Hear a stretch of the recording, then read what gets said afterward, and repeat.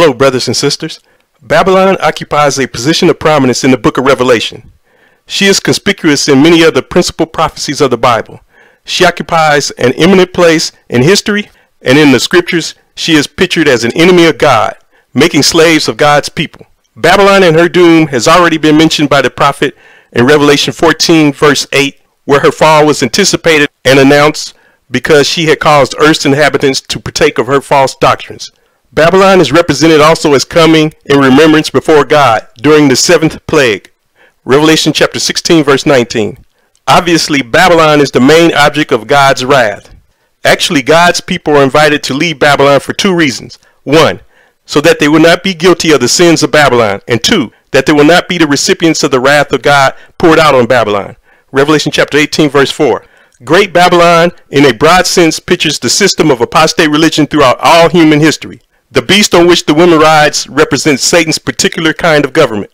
The seven heads symbolize the devil's seven universal attempts to control world affairs. The devil favors a unity of church and state. In his attempt to hinder God's work, he has always used some form of religion to control civil power. However, it will be seen that there is only one exception to this rule.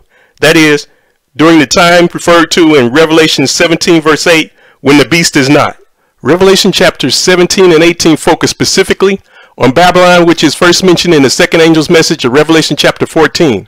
And another angel followed, saying, Babylon is fallen, that great city, because she made all nations drink of the wine of the wrath of her fornication. Revelation chapter 14, verse 8. In Revelation chapters 17 and 18, two symbols are used to represent Babylon: an immoral woman, chapter 17, and a dominating city, chapter 18. These symbols combine in the following verse, demonstrating that they represent the same power. And the woman whom you saw is that great city, which reigns over the kings of the earth. Revelation chapter 17, verse 18. The woman, a harlot, depicts Babylon's corruption and her ripeness for destruction. The city depicts Babylon's oppressive power. Both symbols portray a powerful religious organization. The book of Revelation features two women and two cities. This imagery is drawn from the Old Testament, where two women are used to represent the two literal cities of Babylon and Jerusalem. Come down and sit in the dust, O virgin daughter of Babylon. Isaiah chapter 47, verse 1. I have likened the daughter of Zion to a lovely and delicate woman. Jeremiah chapter 6, verse 2.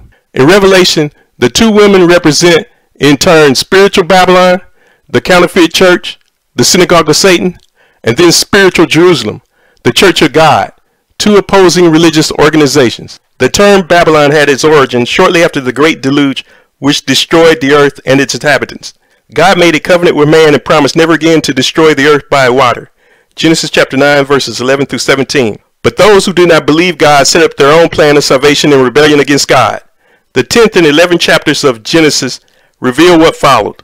Turning to these chapters of national origins, we learned that the beginning of the kingdom of Nimrod, the grandson of Ham, was Babel, or Babylon, in the land of Shinar, where the then inhabitants of the earth, who were as yet of one language and one speech, had journeyed eastward to settle. The implication is that they came thither under the leadership of Nimrod, and that under him began that first great work of rebellion against God, which brought the confusion of tongues, and inaugurated the original of all the subsequent harlotries and abominations of mankind. Against the command and known intent of the Almighty, it was their undertaking to build a city and a tower whose top may reach unto heaven, and to make themselves a name that they might not be scattered abroad upon the face of the earth. This chapter contains explanations of a number of symbols which will prove helpful. Babylon is especially singled out for judgment. Therefore, it will be necessary to observe her character, her actions, and her end. The chapter divides naturally into two parts dealing with the woman and the beast. Here is presented Satan's great masterpiece of deception, which from its beginning has been in opposition to God and his people. This false, confusing system of worship has deliberately rebelled against God and has been an integral part of the great controversy between Christ and Satan. We can expect a fuller development of the principles of Babylon in the immediate future just prior to the return of Christ. In the last great crisis, the powers of evil will form an unholy alliance with the political leaders of earth, giving themselves up to the short-lived joys of Babylon's cup of wine. Therefore, the message of God sent through Jeremiah to his people who were in ancient Babylon before her destruction is pertinent now. Babylon had been a golden cup in the Lord's hand that made all the earth drunken. The nations have drunken of her wine. Therefore the nations are mad. Flee out of the midst of Babylon, and deliver every man his soul, Be not cut off in her iniquity, for this is the time of the Lord's vengeance. He will render unto her a recompense. Jeremiah chapter 51 verse 7. And there came one of the 7 angels which had the 7 vials, and talked with me, saying unto me, Come hither, I will show unto thee the judgment of the great whore that sitteth upon many waters, with whom the kings of the earth have committed fornication, and the inhabitants of the earth have been made drunk with the wine of her fornication.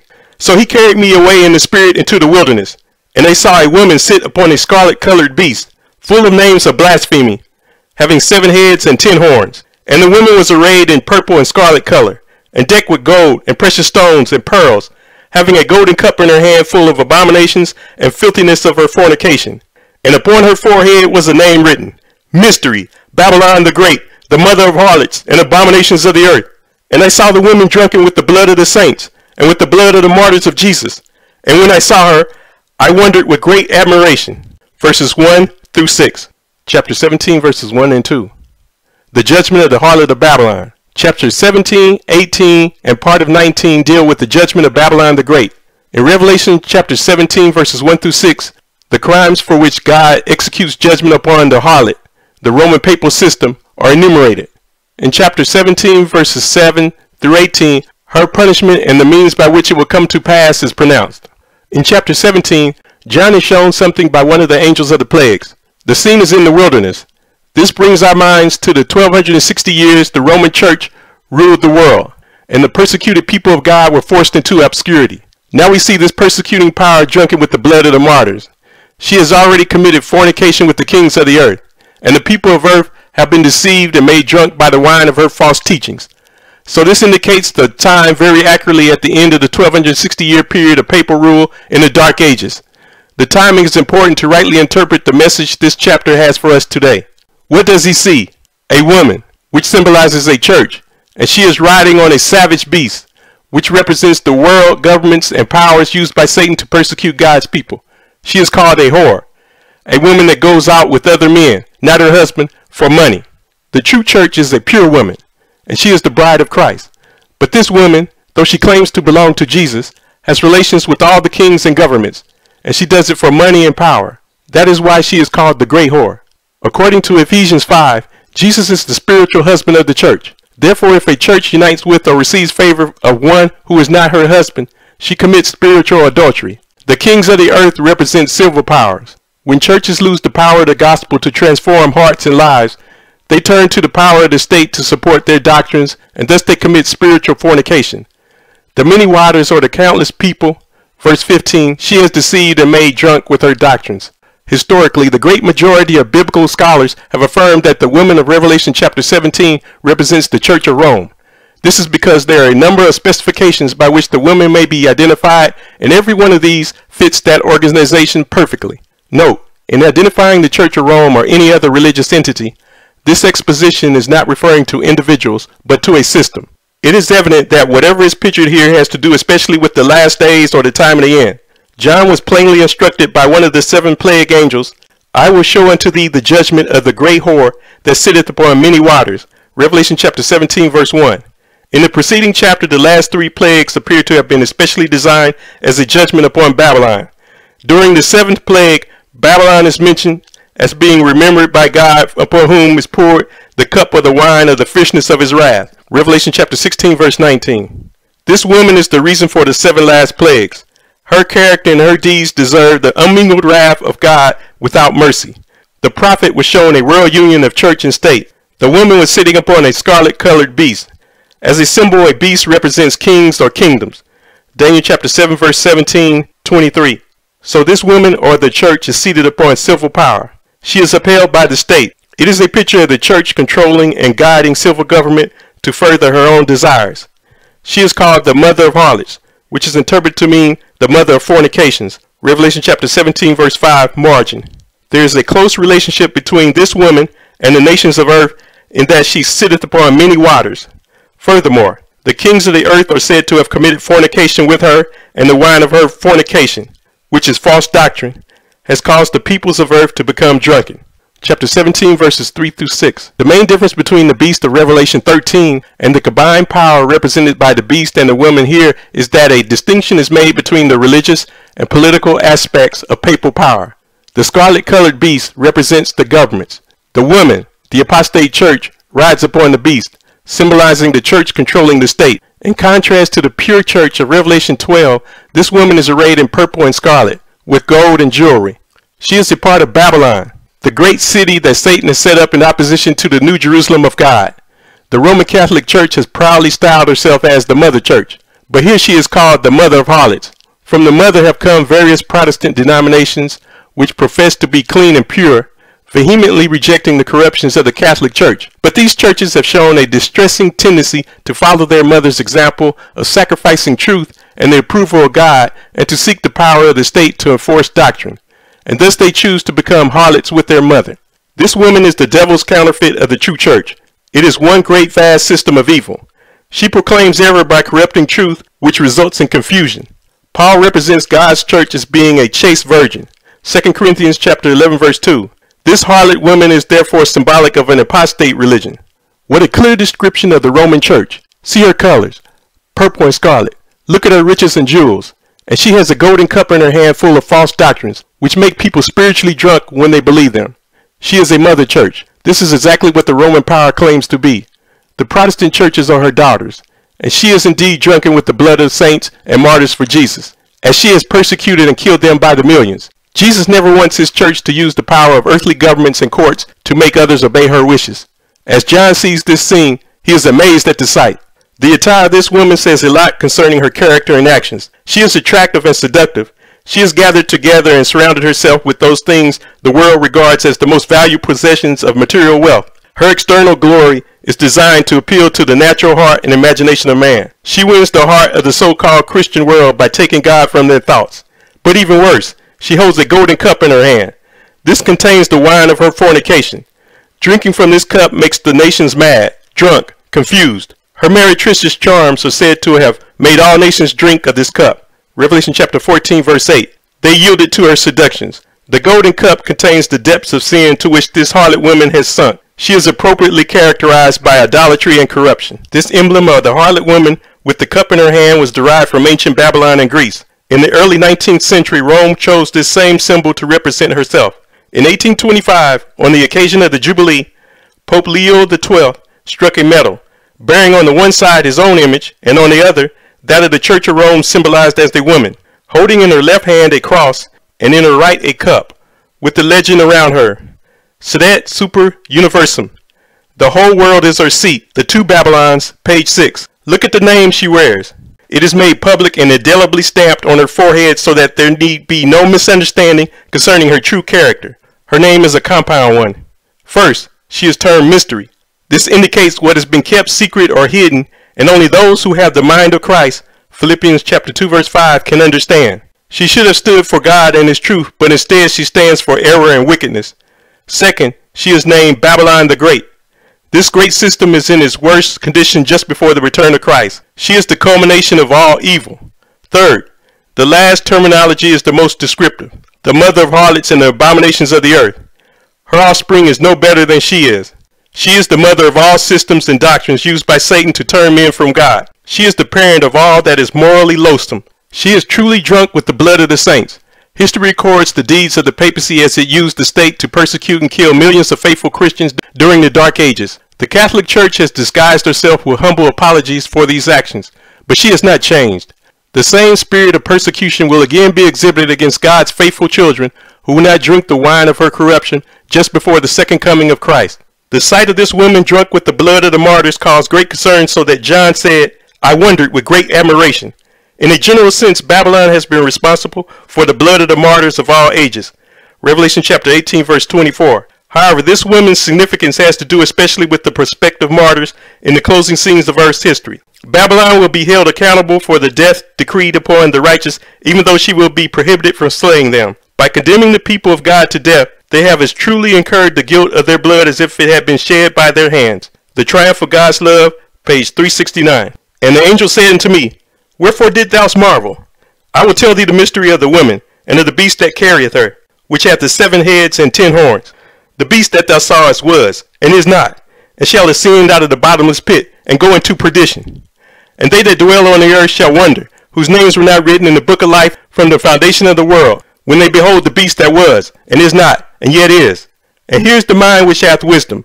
The 7 heads are 7 mountains, on which the woman sitteth, and there are 7 kings. 5 are fallen, and 1 is, and the other is not yet come. And when he cometh, he must continue a short space. And the beast that was, and is not, even he is the 8th, and is of the 7th, and goeth into perdition. Verses 7 through 11.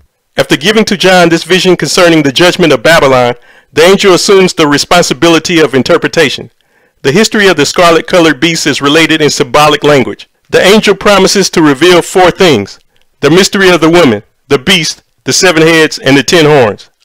It must be remembered that what John is shown here has to do with the time of the end, just prior to Christ's second advent. Under the guise of toleration, Satan is working to deceive through his trinity of error: the dragon, paganism, the beast, Catholicism, and the false prophet, apostate Protestantism. Read Revelation chapter 16, verses 13 through 16. In the last days, the papacy is still alive and prospering. However, there is one difference between Catholicism of the Dark Ages and that of our day. In 1798, the church lost her power to persecute, and the deadly wound inflicted against the beast has not yet been healed. What were the circumstances which brought about this loss of power? During the papal supremacy, 538 to 1798, the church and state were united. Whenever this is the case, the church dictates and the state enforces the will of the church. By 1797, the French government was developing plans to end the papal power. One of the first measures of the new government, the Directory, was to dispatch an order to Joseph Bonaparte at Rome to promote, by all the means of his power, the approaching revolution in the papal states, and above all things, to take care that, at the Pope's death, he was ill, 1797, no successor should be elected to the chair of St. Peter. Archibald Allison, History of Europe, Volume 1, Chapter 26, New York, Harper, 1852, pages 543-544. The object of the French Directory was the destruction of the pontifical government. As the irreconcilable enemy of the Republic, the aged Pope, Pius VI, was summoned to surrender the temporal government. On his refusal, he was dragged from the altar. His rings were torn from his fingers. And finally, after declaring the temporal power abolished, the victors carried the Pope prisoner into Tuscany, whence he never returned, 1798. The Papal States, converted into the Roman Republic, were declared to be in perpetual alliance with Rome, but the French general was the real master at Rome. The territorial possessions of the clergy and monks were declared national property, and their former owners cast into prison. The papacy was extinct. Not a vestige of its existence remained, and among all the Roman Catholic powers not a finger was stirred in its defense. The Eternal City had no longer prince or pontiff. Its bishop was a dying captive in foreign lands, and the decree was already announced that no successor would be allowed in his place. George Trevor, Rome, From the Fall of the Western Roman Empire, London, The Religious Tract Society, 1868, pages 439-440, quoted in SDA Bible Commentary Sourcebook, Volume 9, page 701. By the year 1800, Napoleon weakened and permitted another pope to be elected. However, he no longer controlled the state. The power to persecute was gone. About this same time, ideas of religious freedom and the separation of church and state were gaining ground. In 1776, these ideas were incorporated into the American Constitution, and in France, the leaders of the French Revolution proclaimed civil and religious freedom. In this setting, their doctrines of anti-God and anti-Bible were able to get a noticeable foothold. Political and religious freedom has been spreading in all parts of the world. Organized atheism, in the form of liberalism, evolutionary philosophy, and the anti-Genesis movement is capturing the minds of people everywhere. So for nearly 2 centuries, the promotion of democracy and freedom of conscience has made no provision for healing the deadly wound. The beast has been wounded. It is no longer active. Therefore, the beast since 1798 has been in the is not status, and the deadly wound will not be healed without the restoration of the power to persecute. The 7 heads and the 7 kings represent the same thing as the scarlet beast and the many waters. Mountains are sometimes used to symbolize governments or kingdoms. The 30th Psalm, verse 7, Jeremiah chapter 51, verses 24 and 25, Daniel chapter 2, verse 35, 44 and 45. Several Bible versions make it clear that the 7 heads, the 7 mountains, and the 7 kings are all identical. Revised Standard, New American Standard Bible, the New American Bible, etc. Chapter 17, verses 7 through 11. The beast has 7 heads and 10 horns. The 7 heads are said to be 7 mountains on which the women sitteth, verse 9, and 7 kings, verse 10. These heads are the same as the ones on the dragon of Revelation 12 and the beast of Revelation 13. They represent the great world empires which Satan uses to persecute God's people. 5 of these powers which have been noted in the books of Daniel and Revelation are fallen: Babylon, Medo-Persia, Greece, pagan Rome, and papal Rome. One is, this represents atheism, which arose as a power after 1798 as manifested in the French Revolution and Communist Russia, and was still in power at the time the investigative judgment began in 1844. One is not yet come. After the fall of the Soviet Union, the United States was the world's dominant superpower, and the beast that was, and is not, even he is the 8th, and is of the 7th, and goeth into perdition. Protestant America will lead the governments of the world to unite in support of papal Rome. At the end of time, the power of papal Rome is greater than ever. Her deadly wound is healed, and she again strongly persecutes God's people as in former years. The revived Roman Catholic Church unites with apostate Protestants and Spiritists to form a religious political entity that is supported by the governments of the world. But the power of the papacy will be eternally destroyed at the second coming of Jesus Christ. The historic center of Rome was built on 7 hills and has been known since ancient times as the city of 7 hills. The phrase 7 mountains on which the woman sitteth also serves to link the woman with the city of Rome, establishing her once again as the Roman Catholic Church. This chapter has to do with the end time. It is from this point which the angel gives his interpretation. So at the beginning of the end time in 1798, 5 are fallen. The head which is reigning, Godspeed, is head number 6. The writer of the Triumph of God's Love calls this new approach, which the devil is effectively using, a new manifestation of satanic power. The Triumph of God's Love, page 159. A day of great intellectual darkness has been shown to be favorable to the success of the papacy. It will yet be demonstrated that a day of great intellectual light is equally favorable for its success. In past ages, when men were without God's word and without the knowledge of the truth, their eyes were blindfolded, and thousands were ensnared, not seeing the net spread for their feet. In this generation there are many whose eyes become dazzled by the glare of human speculations, science falsely so called. They discern not the net, and walk into it as readily as if blindfolded. God designed that man's intellectual powers should be held as a gift from his maker, and should be employed in the service of truth and righteousness. But when pride and ambition are cherished, and men exalt their own theories above the word of God, then intelligence can accomplish greater harm than ignorance. Thus the false science of the present day, which undermines faith in the Bible, will prove as successful in preparing the way for the acceptance of the papacy with its pleasing forms, as did the withholding of knowledge and opening the way for its aggrandizement in the Dark Ages. The Triumph of God's Love, page 337. We are living in the time of the 7th head. Protestant America, or apostate Protestantism, is head number 7. Evidently there will be a revival of the beast which was and is not. For John was told the time would come when he would ascend out of the bottomless pit. Revelation chapter 17 verse 8. This would be a union of church and state, and if it had persecuting power, the power which revives the papacy could well be the 7th head. In order to understand fully how this could transpire, take another look at the lamb-like beast with 2 horns mentioned in Revelation chapter 13 verses 11 through 18. America was that lamb-like power. For more than 200 years the lamb-like characteristics have continued. However, when the time comes that America speaks as a dragon, she will be instrumental in causing the whole world to worship the first beast. In causing the first beast to live, America will bring back the beast of intolerance or persecution. So the dragon phase of the 2-horned beast would then become the 7th head. She would then be in opposition to God and his people, and would lead out in causing the whole world to follow in her footsteps. In this setting, the revived papacy, Revelation chapter 13 verses 14 and 15, is called the 8th. Revelation chapter 17 verse 11. But the prophet recognized the 8th as one of the 7. He was destined for perdition, annihilation, complete destruction. And the 10 horns which thou sawest are 10 kings, which have received no kingdom as yet, but receive power as kings 1 hour with the beast. These have one mind, and shall give their power and strength unto the beast. These shall make war with the Lamb, and the Lamb shall overcome them. For he is Lord of lords and King of kings, and they that are with him are called and chosen and faithful. And he saith unto me, the waters which thou sawest, where the horse sitteth, are peoples and multitudes and nations and tongues. And the 10 horns which thou sawest upon the beast, these shall hate the whore, and shall make her desolate and naked, and shall eat her flesh, and burn her with fire.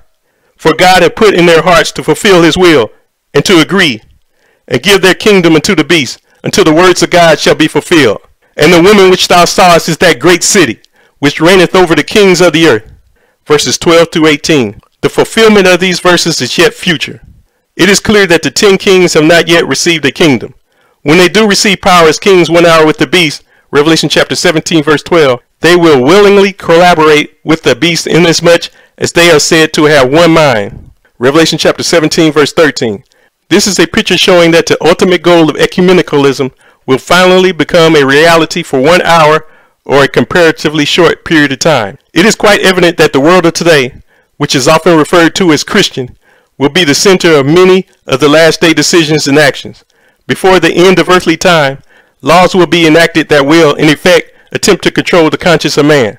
However, this will be done under the guise of achieving peace. In doing this, lawmakers will be following in the footsteps of the great power of the Dark Ages. Babylon forces all nations to drink of the wine of the wrath of her fornication. This will be a last great attempt to bring about a confederacy. The closing hours of time, when the whole world unites against God's people, are pictured in these last verses of this chapter. The prophet Isaiah also foretold this same worldwide uniting of the nations in the last days of earth. Read Isaiah chapter 8 verses 9 through 15. The term confederacy used by Isaiah is similar to the 10 kings having one mind mentioned by the prophet John. These passages are parallel to those in Revelation chapter 16 verses 13 and 14, where the 3 unclean spirits are represented as gathering all nations to earth's final battle of Armageddon. The 10 horns are the nations of Europe and all the nations of earth that they rally under the banner of Rome. Daniel chapter 7 verses 7 and 24. Revelation chapter 16 verse 14. They are also called the waters, where the whore sitteth, verse 15, and they that dwell on the earth, whose names were not written in the book of life. See Revelation chapter 13 verse 8. These nations give the end-time church-state alliance, which is Babylon the Great, all of their strength to make war against Jesus, the Lamb, and his people who keep God's commandments and have the faith of Jesus. The nations of the world will support Babylon's Sunday law and disregard God's holy 7th-day Sabbath of creation and the 10 commandments. They will enforce her decree, and those who disobey will not be allowed to buy or sell. Ultimately, they support legislation calling for the death of God's people. Revelation chapter 12 verse 17, chapter 13 verses 11 through 18, chapter 14 verse 12. However, when Jesus delivers his faithful followers, Revelation chapter 19 verses 11 through 20, the multitudes who have supported the great whore finally realize that they have been deceived and that they are eternally lost. Enraged, they will turn upon their religious leaders. Verse 16. Thus, by God's will, the punishment of the harlot of Babylon is carried out in part by her own allies. Here is another clear clue as to what power this is. There is only one city that claims to reign over the kings of the earth, and that is the Roman Vatican. Also, a woman in prophecy is a church or religious power. No other church claims the right to reign over the kings of the earth. And Rome was the city that ruled over the kingdoms of the world in the days of the Apostle John. Look especially at verses 14, 16, 17. God predicts victory. He can do this because he is Lord of lords and King of kings. Furthermore, even those who have united with the beast will reverse their stand and will help to overthrow this great false system. As the confederated nations strip Babylon of her power and participate in her destruction, they are executing the will of God. Once again, the wrath of man will be made to praise God. The 76th Psalm, verse 10. In summary, literal Babylon was the great city of ancient times. From the days of Babel, the city of Babylon has been representative of organized opposition to the purposes of God on earth. Genesis chapter 11 verses 4 through 6, Revelation chapter 14 verse 8. A city is a highly organized and integrated association of human beings. Hence how appropriate is Babylon the Great as a prophetic symbol for the organized, universal, apostate religious organization. Although in one sense, Mystery Babylon may be considered as representative of apostate religious systems throughout history, Babylon the Great in the book of Revelation also designates the united apostate religions at the close of time. See Revelation chapter 14 verse 8, chapter 16 verses 13 through 14, chapter 18 verse 24. In Revelation chapter 17 verse 18, mystical Babylon is called the Great City. Compare Revelation chapter 16 verse 19, chapter 18 verse 18. Babylon is referred to as great in view of the fact that this chapter deals most particularly with Satan's great final effort to secure the allegiance of the human race through religion. Babylon the Great is the name by which inspiration refers to the great threefold religious union of the papacy, apostate Protestantism, and Spiritism. See Revelation chapter 16 verse 13, 18, and 19. Confer Revelation chapter 14 verse 8, chapter 18 verse 2, Daniel chapter 4 verse 30, Zechariah chapter 10 verses 2 and 3, chapter 11 verses 3 through 9. What is the significance of the message of this chapter for those who in the last days are said to be with Christ? Revelation chapter 17 verse 14, and referred to as called and chosen and faithful. At a time when the whole world is represented as united against God and his people and forming a confederacy, Isaiah chapter 8 verses 9 through 15, enacting laws controlling the conscience, God's people are to remember that the Lamb shall overcome them. Our victory is dependent upon the almighty power of the Lord Jesus Christ. Upon him we can rely with perfect safety. In that fearful time, the righteous must live in the sight of a holy God without an intercessor. The restraint which has been upon the wicked is removed, and Satan has entire control of the finally impenitent. God's long suffering has ended. The world has rejected his mercy, despised his love, and trampled upon his law. The wicked have passed the boundary of their probation. The Spirit of God, persistently resisted, has been at last withdrawn. Unsheltered by divine grace, they have no protection from the wicked one. Satan will then plunge the inhabitants of the earth into one great final trouble. As the angels of God cease to hold in check the fierce winds of human passion, all the elements of strife will be let loose. Their forces now ready, and only waiting the divine permission to spread desolation everywhere. The Triumph of God's Love, pages 361, 362. God has made provision whereby we can be protected from the deceptions which lie ahead. Remember God. Remember his power. Allow Christ to occupy the throne of your life. Thanks be to God, which giveth us the victory through our Lord Jesus Christ. 1 Corinthians chapter 15, verse 57.